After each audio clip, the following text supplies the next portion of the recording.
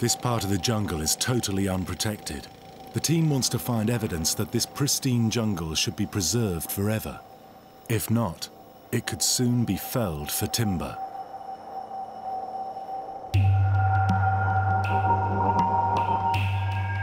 Fortunately, Solo is protected within Mulu National Park, yet absolutely nothing is known of what lies at the bottom.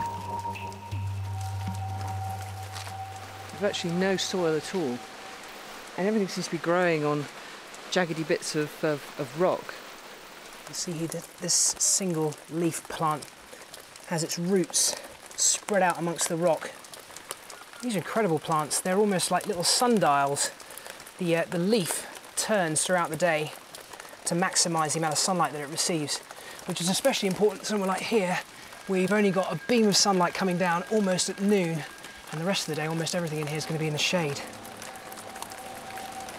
It's a gloomy and windless world with a constant fall of water from above, creating a unique microclimate. Just trying to document as much as possible so we can work out what's actually growing down here. I didn't think there were going to be much in the way of mammals down here, but we've seen lots of little footprints of rodents. We've seen signs of snake tracks. It's absolutely incredible. Just found this rather extraordinary looking little bug, probably related to the assassin bugs, which is why I'm holding him so carefully, because the assassin bugs have a notoriously painful bite.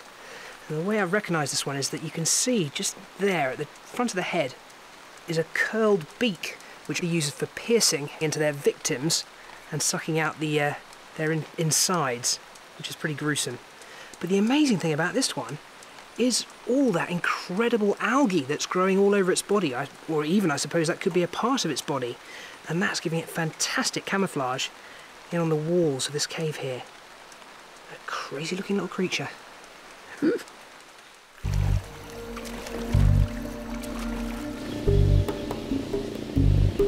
These are actually quite small boats, and they rock, as you can see, quite a lot because they haven't got much draft.